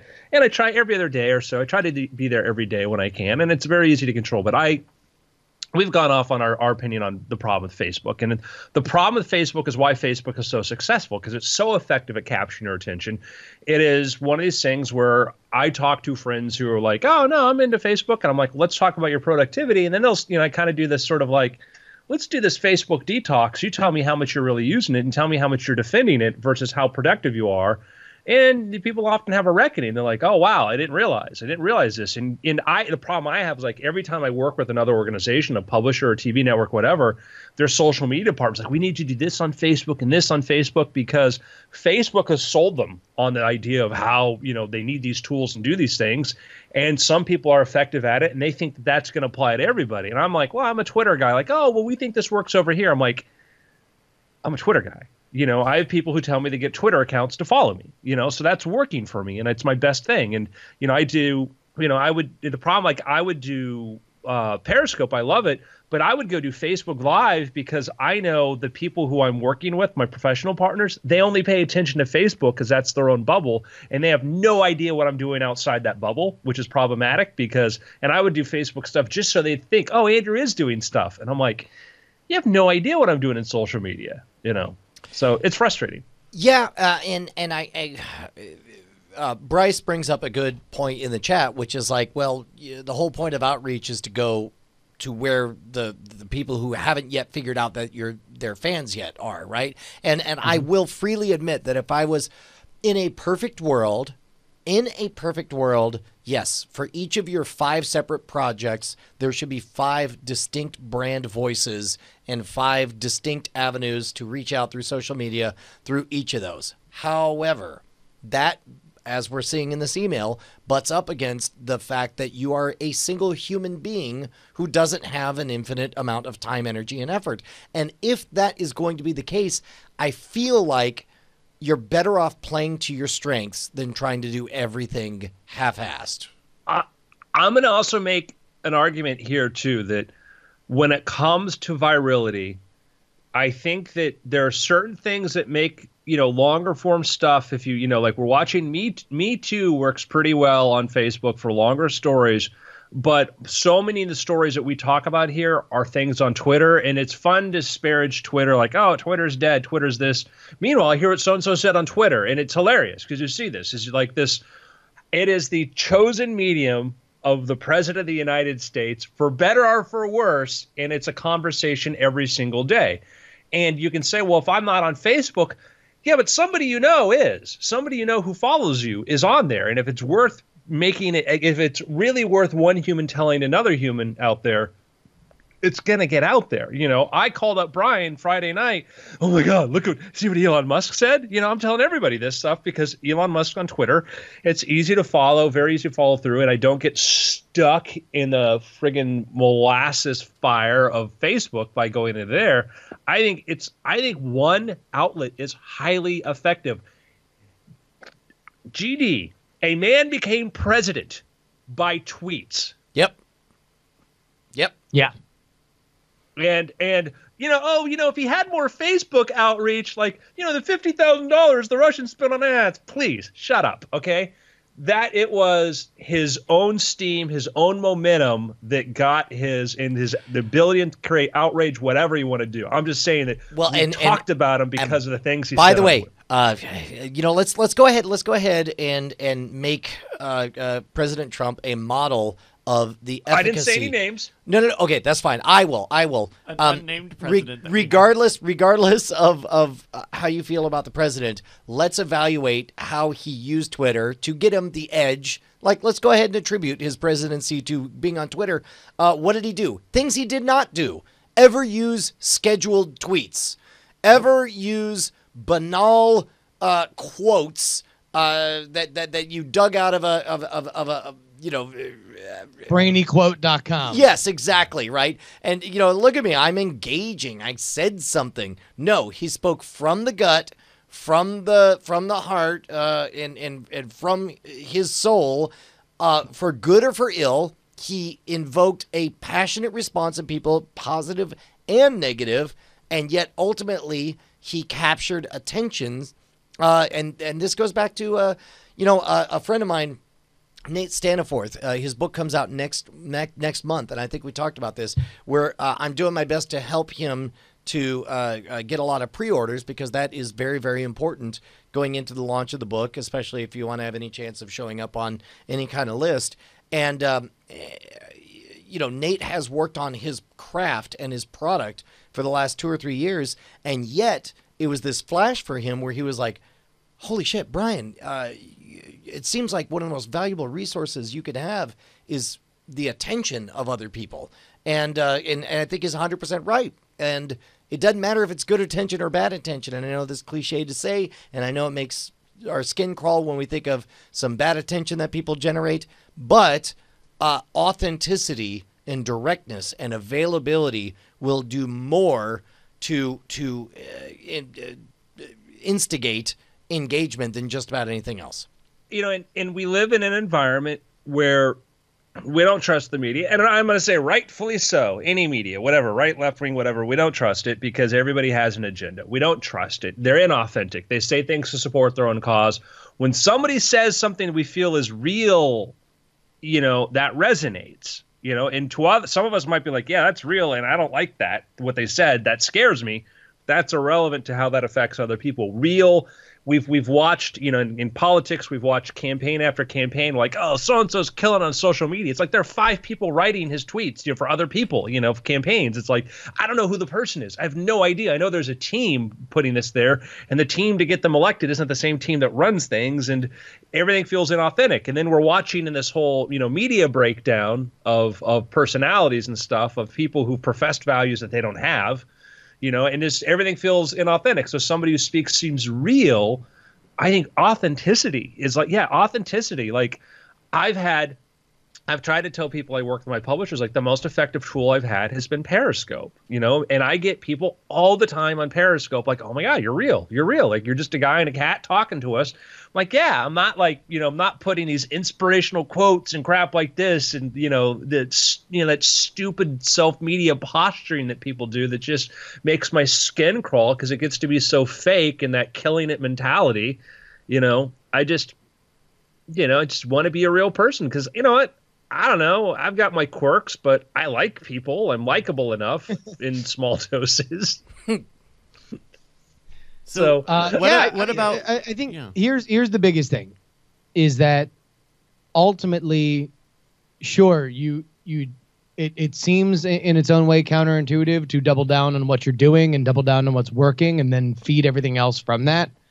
But while you want outreach to be the capturing of new eyeballs, the best way to capture new eyeballs is by like having the closer you are to qualified audience, and you are closer to a larger qualified audience if other people who already like you are retweeting you or replying to you. Like that's social proof. That proves authenticity, right? If you see people going a back and forth. And I think that's what both of you guys have done with Spectacular Effect. But it's getting the people who follow me or to tell their friends, oh, check this book out. Read this book by this guy. You'll like it. It's not like, oh, I read this most amazing Medium post by this author. Now I'm going to read his book. It's somebody who read the thing, and maybe had, a choice to read a bunch of things and then said, oh, I engaged with him. He was kind of interesting, or I saw this thing he did. I read it. Now I'm going to tell other people to go do this thing. I think that's word of mouth is still the most important form of currency there is. And you would get higher degrees of, the more authentic you are with the people you're talking, or the more engaged they are, the better that gets. So do you guys have advice specific for Bob? Because Bob's issue is that he's got too many pages, and let's say consolidation and merging some of these is not the first option here, right? Like, do we know? And I guess the question, the answer is, so, he's got 5 projects, right? So is he juggling 5 for 5 separate projects? And I think that, the problem is he knows what the problem is. He's trying to do too many things. I deal with this. I couldn't sleep last night. I woke up late because I've got, I've had this wonderful situation where I've had people say yes to things I never thought they would say yes to. And now I'm committed, overcommitted, beyond belief right now. And it's good. And I'll figure out how to make it work. But I focused on one thing. I focused on 2 things. Like my life became 6 years ago. There were 2 driving forces. I was paying the bills, doing like regular routine, put out Magic products, working with Justin and iTricks. That was just sort of clock in, clock out on that. Then it was take meetings to go pitch TV shows. And then it was books. I had 3 things that were taking up my time. But one was I wasn't trying to grow the Magic business. That was it. The TV thing was, every few weeks I might go do something on that. The rest of it was writing. Writing was the primary focus. TV dictated my schedule. Writing dictated my time. So and I doubled down on that. I guess that's the larger question. And I'd be curious because I feel like you and I, Andrew, have already kind of been through the ringer. We've seen projects get launched. You've got the initial excitement phase, and then based on how far it goes, it sort of enters this sleepy harvest phase where however far it got is how far it's going to go until you start injecting a lot of energy in it. And it becomes kind of like, well, this is a decent moneymaker for what it is. We'll just let it kind of run its course. And it sounds to me like it might be that kind of situation here where an expectation of keeping the brand alive is keeping up the regular maintenance by doing some kind of regular posts on social media or whatever. But I'd be curious to hear Justin's take on this. Do you feel like, Justin, that the answer is we'll just inject a lot of electricity in there, a lot of energy, and then it'll blow back up? Or do you feel like when something's not a Grand Slam home run, when something's not going supernova, but it's generating some level of interest income or whatever, how much energy do you devote to it? And is there a moment that you declare, I'm better off cutting this off and stopping it? Well, I think that if you're like, oh, okay, well, I've set up 5 different accounts and I'm having a hard time making them worth it, I'm going to assume based on his email that the reason why he assumes, or that he's saying that things could be better, is because he's not getting the engagement that he would want. And I think that that's life telling him he's doing too much. Like that's, if you can't fit all the stuff that you're doing into the place where you are talking to the most people, then think about your resource allocation. The only extra Twitter accounts that I have and Facebook accounts are for the Contender, because as much as I can always plug the Contender on my podcast stuff, it's hard to serve two masters if I'm selling stickers and I'm also selling the game, right? Like that's I think just a lot. It's a lot to focus on and kind of makes things a little bit challenging. But even then, I've just made a decision on the Contender account that, look, when we got stuff, we'll tweet it, right? You know, if I ever wanted to take that brand and make it something more than just the card game, right, or you know the card games, then I would think about doing more with it. But for right now, it's literally just to let everybody who likes that game know new stuff is here, and we'll tweet it a couple times, and that'll be it. And that's a point where, you know, when you have something has its own momentum, then you spin it off into its own thing. And you know, that has a life of its own, and it's worth being its own thing. We do that, you know, iTricks was our Magic news site and still is. And that's a thing that was separate from my brand because I wanted this thing to function without me. And it started off, you know, just in working on this thing. And, you know, that was going to be separate. It was never going to be Andrew Main Incorporated with iTricks. It was just, hey, here's a project. I'm working on this with Justin. It's a separate thing, and it lives and dies by that.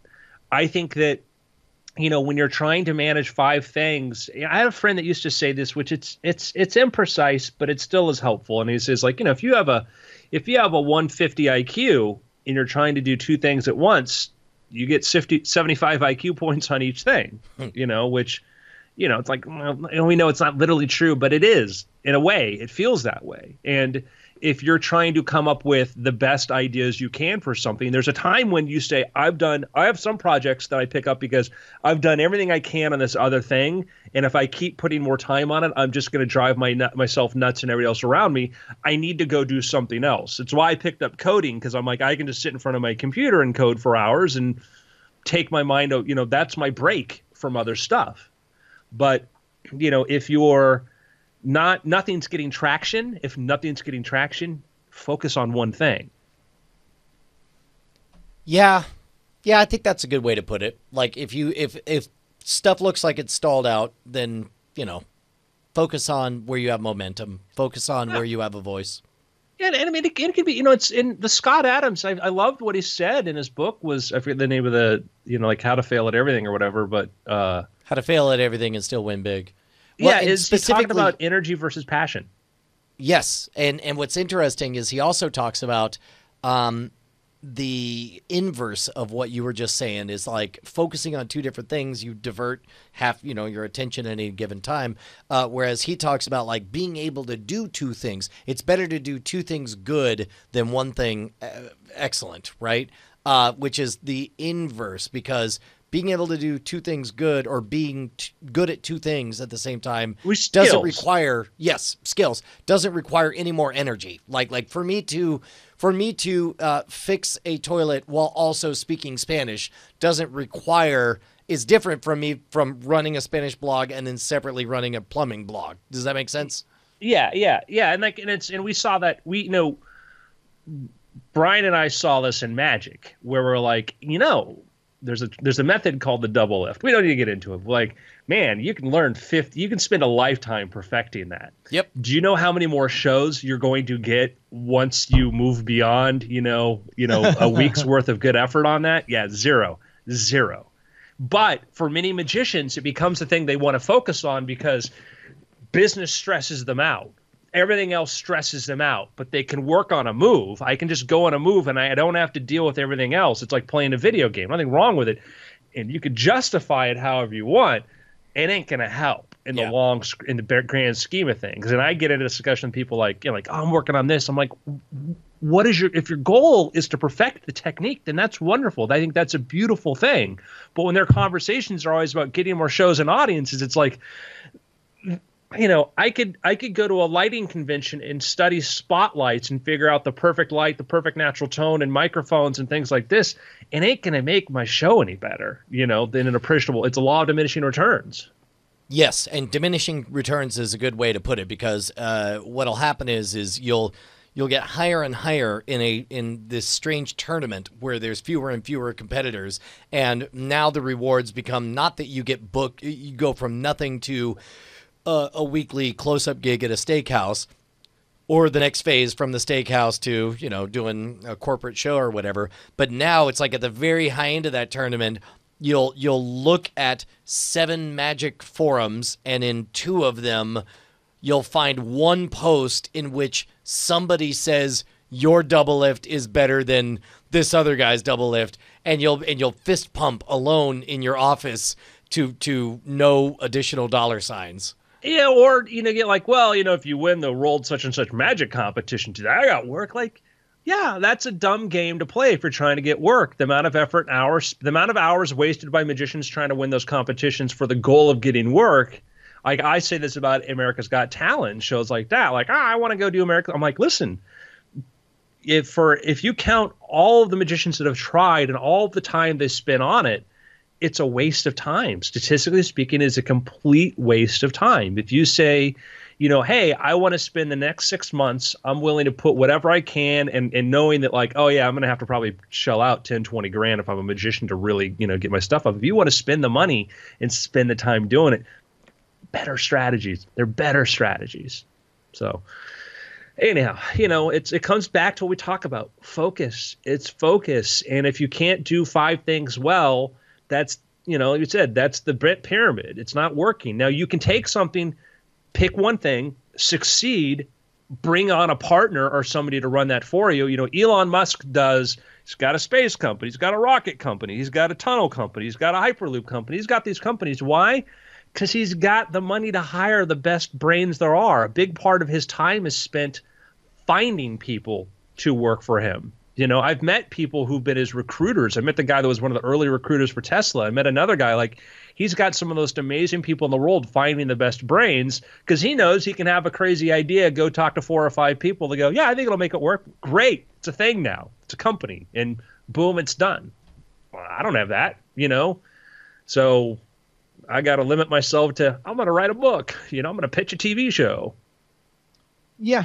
I mean, their hardest thing you're ever going to do ever, I think, if you're a self-starter, is shutting things down or distancing yourself or understanding that they need to take a different part of your brain. It's hard because you wrap up your emotions in it, and it's rough. It's rough with podcasting.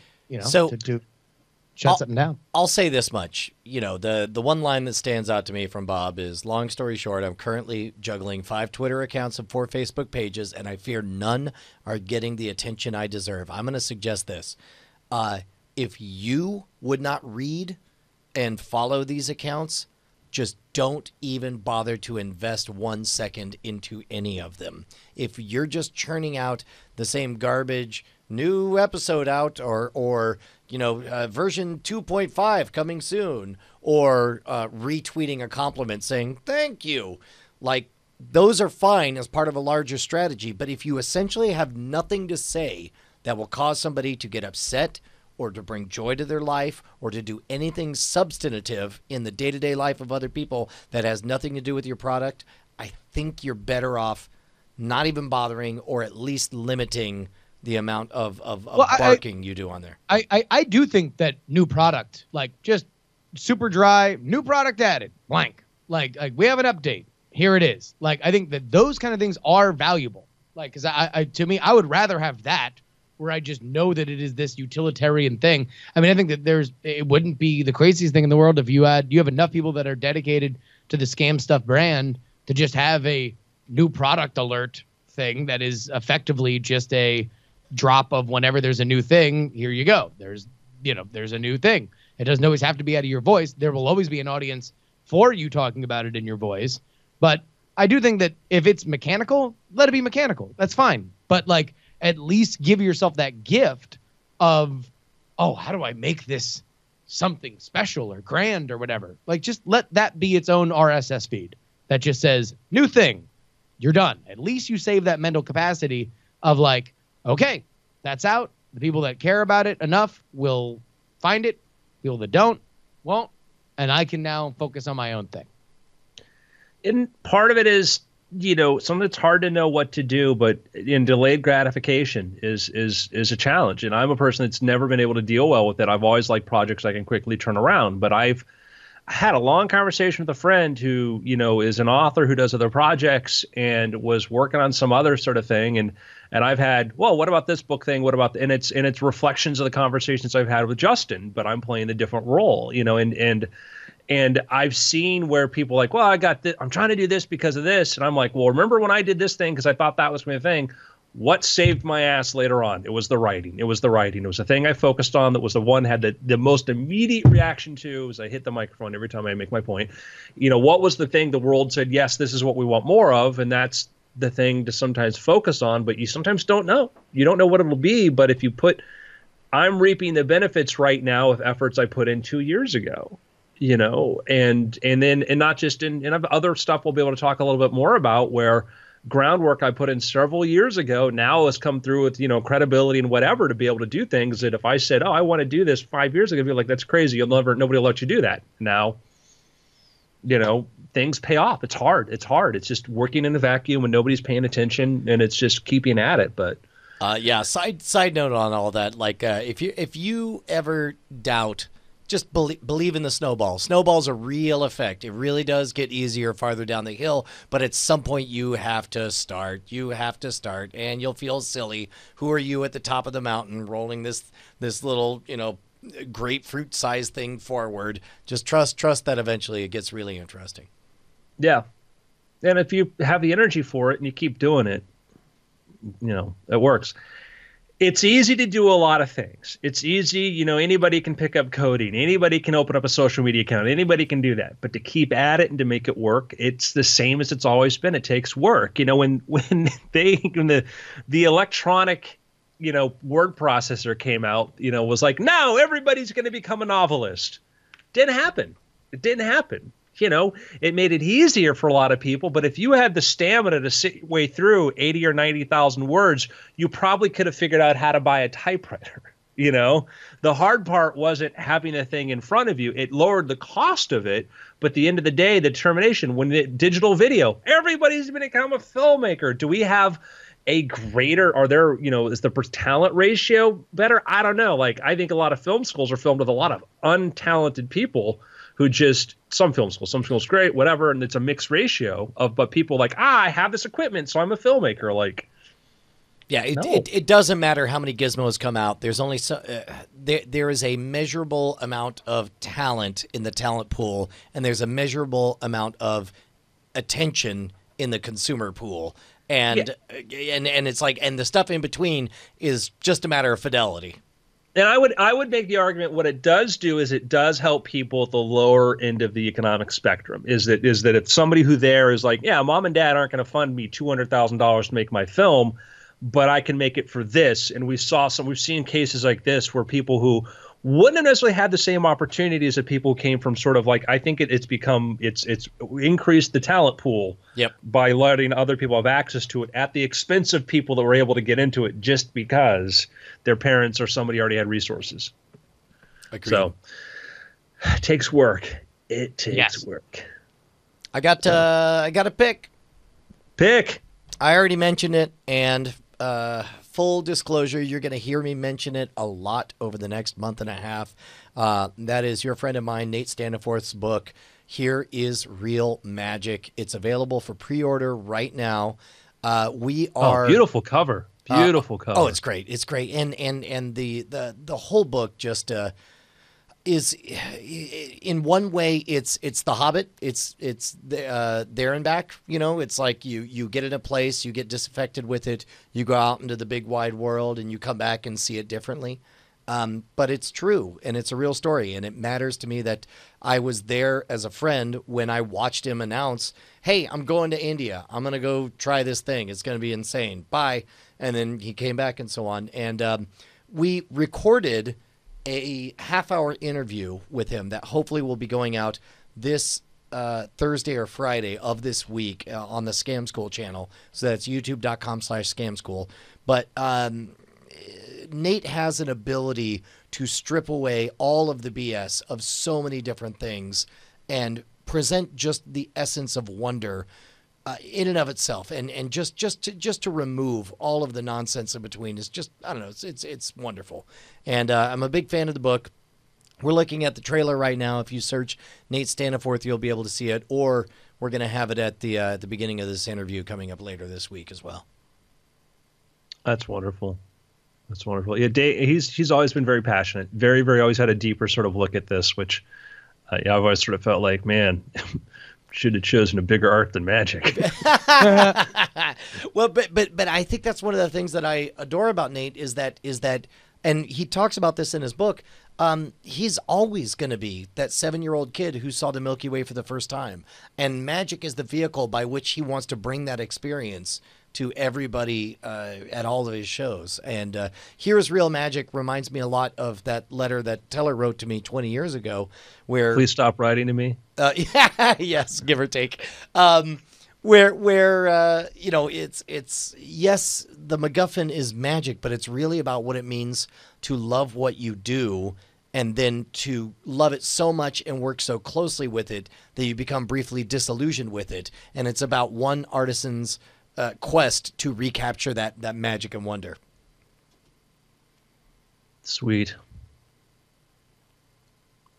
Yeah, I don't really have another pick. I don't know if I have another pick. Catacombs and kobolds. I double down. Nate's a cool guy. Go buy his book. I may have mentioned this, and I don't know how much of it holds up. I don't know how much of this holds up, but when I read it, it had a big impact on me. That was Maxwell Maltz's book, Psycho-Cybernetics. Oh, wow. That's an old one, huh? But it kept getting brought back. It was a big pop psychology book, probably one of the ones that sort of launched the pop psychology movement. But Maxwell Maltz originally was trained as a plastic surgeon, and found that doing small little things on some people dramatically improved their self-image. Sometimes doing drastic things and other people didn't do enough, that didn't change how they perceive themselves. But the idea of developing the idea of the sense of self and how to be more productive, how to be more at peace with yourself, I would say if there was one book that impacted me, that helped me get over my, a lot of my insecurities, et cetera, it was that book. Again, not read it in years, but it's one of these things people like. I'm like, you know what? This was the book that, sort of changed my perception on stuff. So the book went on to become a huge hit, launched an entire sort of franchise and empire. And they had a bunch of spurless sort of books like Psycho-Cybernetics and the Stock Market and other kinds of stuff. But yeah, when Maxwell Maltz passed away, he left behind a mass fortune, and it actually ended up founding at Nova Southeastern University, not too far from where Justin and I had lived. Big building there, the Maxwell Maltz building. So, oh wow, But anyhow, that's the thing. If you ever want to get into hey, I don't know, my self-image kind of thing, take a look at it, because he was a guy who learned, one of the pioneers in what does plastic surgery have to do with it? It's it gets into the idea of how we see ourselves, how we think the world, our physical perception of ourselves is sort of starts from, but so much of how we think about people is irrelevant to that. But it's deeper than that, and I'm not doing it justice. But anyhow, right on. Pick. Gentlemen, it's been after. Indeed, it has. Hey, Bryce, Yes. I just realized I don't think I watched this last week's Mr. Robot. Okay. I gotta run. Bye, Andrew. All right, bye, Andrew. Bye. Do we have anything else on the? I'm wondering. I haven't looked at the page today. Yeah. Okay. I mean, you. Yeah, I think I'll should try have to watch time it. To watch it. Yeah. Unfortunately, and I mean this in a good way because he's diligent and on time and knows where to find me. What in my mind is budgeted as preparing for Cord Killer's time is oftentimes when David Rowan shows up with these are currently on fire. Will you please put out these fires? Sure. So we'll see. We'll see if I'm able to. Yeah, I'd say sneak right. it in if you can. Bye, Okay. Justin. Bye, bud. Yeah, I'd say try I to did. sneak I did in. watch It was- Deadwood, Gambling Man. Actually, I think it would. I think this is a Pretty important. well-liked episode of Mr. Robot. I don't like it, which is why I think it's divisive. Okay. So I think if you have that within you. Okay. I will endeavor to make time for that. But that's coming up in more than 2 hours. So everybody, thank you for watching. We will catch you then. Bye. Nailed that. Timing was perfect.